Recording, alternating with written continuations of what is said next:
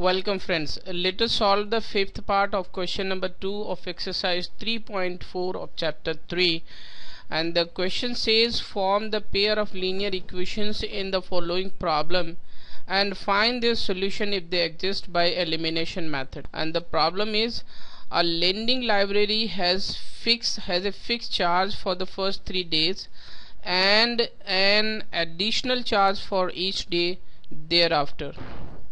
Saritha paid rupees 27 for book kept for 7 days, while Susy paid rupees 21 for the book she kept for 5 days.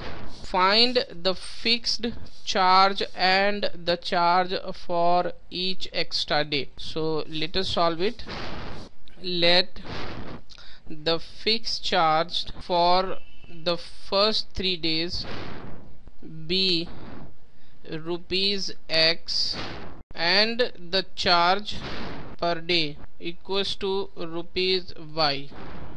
Here we have two situations when Saritha paid rupees 27 for a book kept for 7 days. 7 days, and we know that there is a fixed charge for first 3 days, then remaining days are 4. This means 4y plus x. This is our equation number 1. And Susy paid rupees 21 for 5 days. This means x plus 2 days, because x is the charge for first 3 days. Here we remains with 2 days. This is our equation number 2.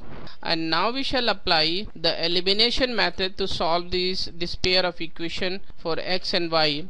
And here we observe that the coefficient of x in both the equations are same. So we shall just subtract equation number 2 from equation number 1.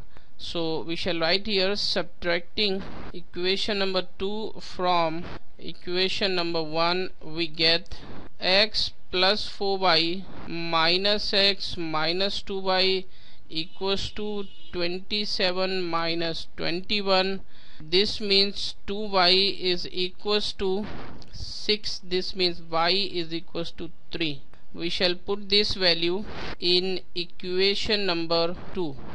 Then x plus 2 into 3 will be equals to 21. This means x will be equals to 21 minus 6. This means 15.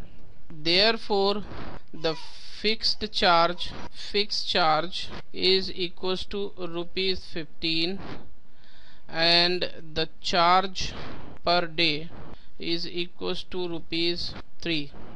So this is the solution of the question. Thank you.